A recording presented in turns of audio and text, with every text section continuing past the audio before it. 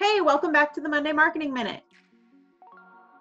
This week, we're going to give you tips for keeping search engine optimization top of mind when launching a new website.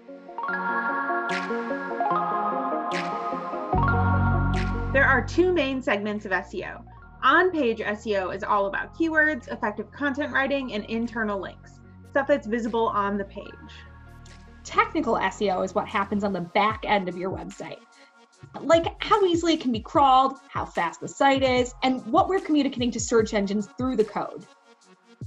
Both of these are important for a healthy website, but when it comes to launching a new website, technical SEO is what you're going to focus on. One of the most important steps to take when launching a new site is to set up 301 redirects from the URLs on the old site to the URLs on the new site. Remember, always redirect to the most relevant page on the new site. We also recommend crawling the staging site with Screaming Frog or another tool before launch so you can catch missing elements like meta descriptions or title tags and check for 404s. Screaming Frog can also help you catch pages that have a no index tag, which you'll want to remove before launching the site. While checking the crawl, also make sure that you have Google Analytics installed on every page.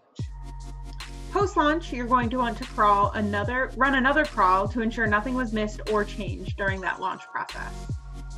At the end of it all, you're going to verify your website and submit your XML sitemap in Google Search Console and Bing Webmaster Tools.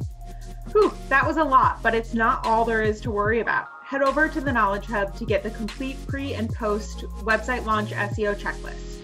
And subscribe to our channel to keep getting marketing advice in 2021. See ya!